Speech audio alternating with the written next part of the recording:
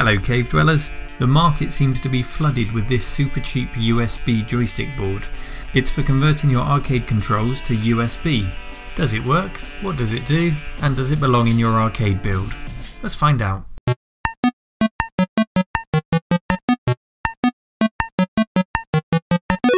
My particular board came off of Amazon and it arrived in this packet, but being such a generic piece of kit, yours could arrive packaged differently, but we should have the same contents.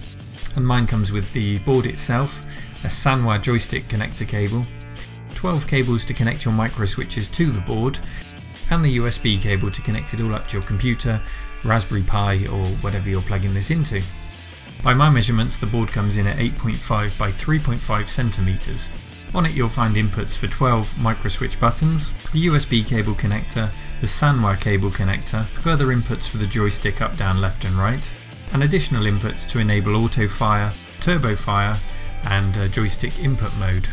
The mode switching between regular joystick input and point of view hat input as detected by Windows, depending on what you have selected.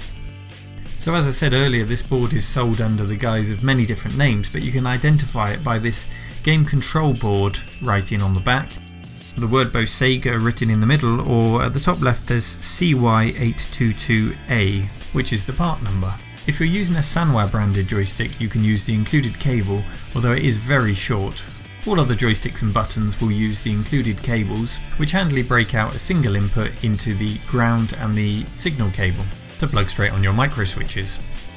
Something to consider when plugging the cables into the board is that they go in very firmly, which is great when they're in, but it takes quite a tug to pull them out again, and I have on occasion pulled the entire plastic surround off of the board with the cable.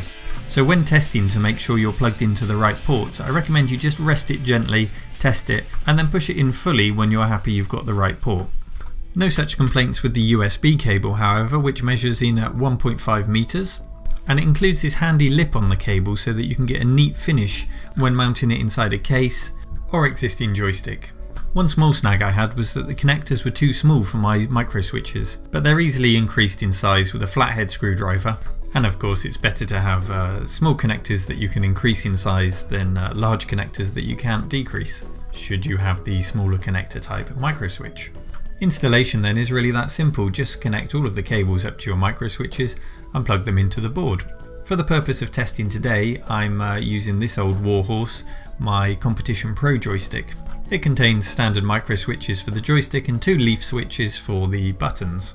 The case sadly is too small to house the board and make this a permanent fixture, but it's fine for the purpose of this review. And yes, I've kept the original cable to make this a fully reversible modification, so don't worry Competition Pro lovers. Let's plug it in then to the USB port and we'll test it out with a couple of games in the MAME emulator. No additional drivers are needed in Windows 10 and it's immediately detected as a generic USB joystick. The properties show that the joystick axes are detected as X and Y axes rather than point of view hat, and the buttons are detected and work correctly as expected. I then hooked up an additional button just to see what the mode button does when pressed, and as you can see it changes the joystick function to point of view hat. I don't need this functionality, but you may be able to think of some circumstances where you would need to do that. Finally and most importantly, how does it play? Well, as I always say, the key to good arcade hardware is whether or not you actually notice it. And sure enough, there was no noticeable delay in its use, no sticky buttons or ghosting of inputs, and in situations where fast twitch reactions were required, I was happy that it was a lack of reactions on my part rather than any hardware at fault, resulting in my death. Gallagher played well then, as did a quick blast on Outrun. So in conclusion, if you don't need the programmable features of say Ultimark's iPack input controller, you can save yourself a lot of money.